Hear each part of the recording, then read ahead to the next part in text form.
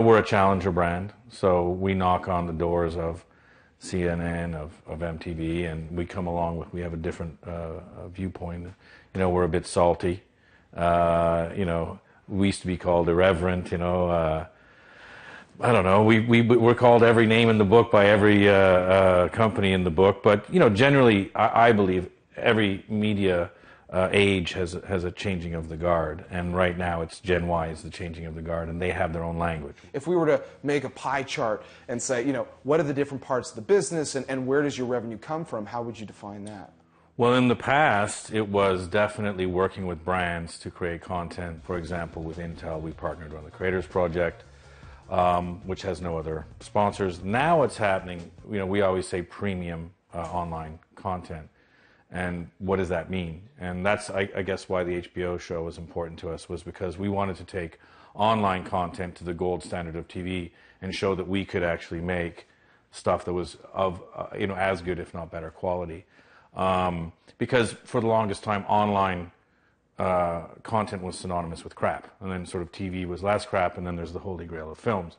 So we wanted to show that we could do the gold standard. Now, since that's happened, we've been licensing a lot of our content that we make online to television, mobile in India, television in Southeastern Europe, basically licensing all over the place, which is a sort of a pure margin business. And then you really make this big push with Vice News, which gives you a seat at the table of, the immediate things that are happening, more short form video. What's the cost that goes into that?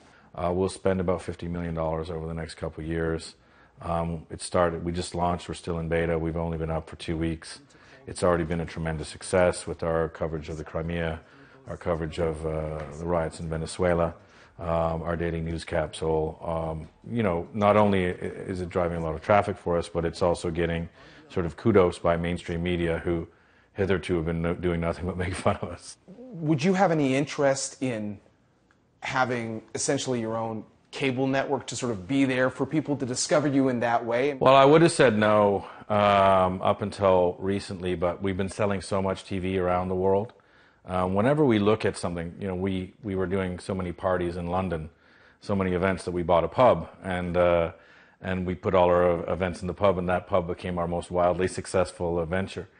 And we're selling so much TV and creating so much IP now that it's always smart to own your own platform if you can. So for us, we are looking at various opportunities because there is such a de-stratification going on in media right now, and we are throwing off a lot of cash that we can look at buying distressed media assets and then seeing if we can turn them around. You are a profitable company. What does that mean? Does it mean you're a wildly profitable company? I would say for what we do, we're wildly profitable. We've been profitable since day one because we came up in a recession and we believe, you have to make profit, otherwise you don't exist. Well, we've been doubling our top line pretty much every year that we've been in existence, and which gets harder because there's a lot more zeros in there now.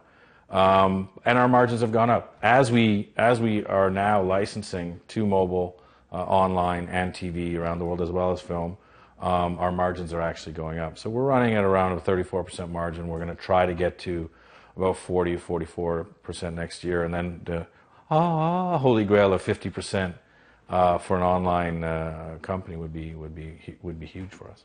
What do you think your company is worth? A lot. I don't know. Last year, we got pegged at $1.5 billion, and we've doubled since then. But we have a tremendous scale growth that's going along with it. If we hit our numbers this year and project out to next year, then our worth would be exponential. If we're doing $1 billion of top line at a 50% or close to a margin with an ever increasing scale, that would be worth as much as Twitter, I would think, who are a great company but not making any profit. You're close to generating $1 billion in revenue, or? That's the plan, yeah. Within the next, 12 to 18 months. 21st Century Fox bought a stake, about 5% in your business, which got a lot of people talking about what you're worth. It was said that you and Rupert Murdoch celebrated by having a beer in Brooklyn. Is that? No. Okay. Thank you for clarifying. He what happened is we were discussing some form of deal, and we were at his offices, and he came in, and we talked for a bit, and I said, oh, you should come see the shop. And so he said, let's go now. So he came out to Brooklyn, and we went to my favorite bar, the Hotel Del Mono, and we had a drink. And then a lot of people saw us, and he tweeted, and that started a whole rumor and a lot of things.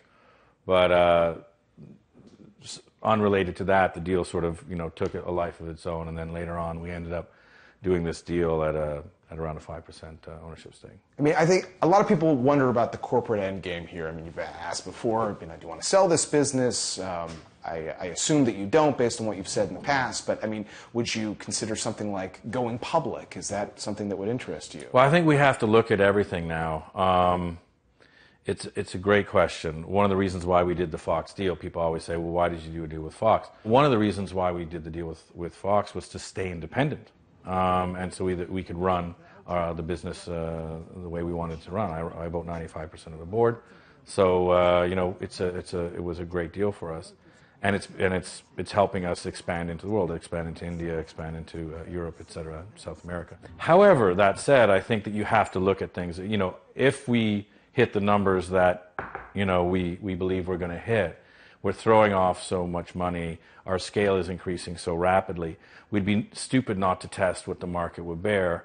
There's a lot of money, sloshing around the system. Obviously, valuations are high. God knows when the next recession is coming. And if we didn't take some money off the table, we'd go, What about you specifically as, somebody who's also getting out and doing a lot of the storytelling, which you've always done? You're doing a lot of, the pieces that you might see online, that you might see on HBO. To me, it kind of feels like a Martha Stewart factor, as the brand. Well, what do you think about that? Your name isn't on the brand per se, but you are definitely a big part of this brand. Well, I always say, look, if you're going to make cars, you better love making cars. If you're going to make grapple grommets, you better love making grapple grommets. We make content. So, you better love making content. You better know every aspect of making that content. A. B, I'm not going to send anybody anywhere that I'm not going to go myself. Also, I work for Vice. I don't work for CNN or Fox or MSNBC or any of the other, so I can do what I want.